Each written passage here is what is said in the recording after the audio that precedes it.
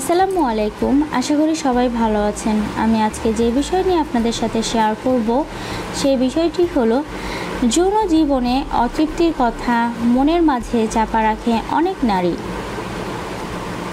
পুরুষের তুলনায় যৌন জীবনে নারীদের অসুখী হওয়ার হার অনেক বেশি। এমনকি নিজের ভালোবাসার পুরুষটির সাথেও যৌন জীবন নিয়ে খুশি নন প্রচুর নারী।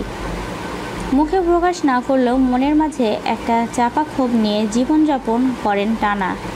মুখে ফুটে অনেকে বলতে পারেন না যৌন জীবনের অতৃপ্তির কথা, কিন্তু এটা কেন প্রচুর নারী রয়ে যান যৌন জীবনে অসুখী ও অতৃপ্ত? 1. ভুল ধারণা ও অজ্ঞতা। নারীদের যৌন জীবনে অসুখী হয়ে রয়ে যাওয়ার মূল কারণ হচ্ছে পর্যাপ্ত যৌন শিক্ষার অভাব।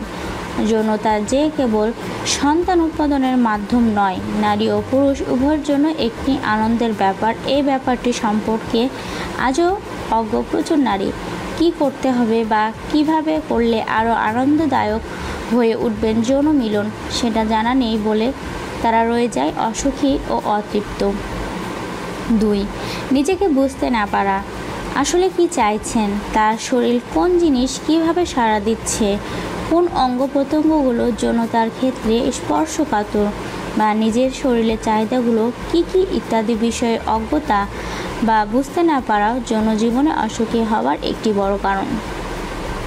3. কি চান সেটা বলতে না পারা। নিজেকে বুঝতে পারেন, নিজের চাহিদাও জানেন, কিন্তু মুখ ফুটে বলতে পারছেন না নিজের ভালো লাগার না লাগার কথা।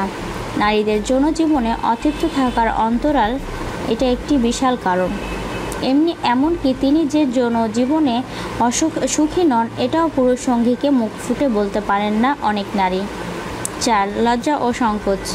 অনেক নারী মনে করেন যে মেয়েদের যৌনতার কথা বলতে নেই, কিংবা মেয়েদের যৌনতার বিষয়টি নিয়ে কথা বলা, যৌন চাহিদা প্রদর্শন করার বিষয়টি খুবই লজ্জার, তাই মনের ইচ্ছা মনে চেপে রাখেন তারা।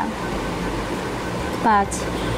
পুরুষ সঙ্গীর স্বার্থপরতা। বেশিরভাগ পুরুষই নিজের সঙ্গিনীর যৌন চাহিদা পূরণের ব্যাপারে মনোযোগী নন, বরং নিজের চাহিদা মিটে গেলেই তারা স্বার্থপরের মতো আচরণ করতে শুরু করেন। এটাও নারীদের অতৃপ্ত থাকার একটি বড় কারণ। 6. অর্গাজম সম্পর্কে ভুল ধারণা।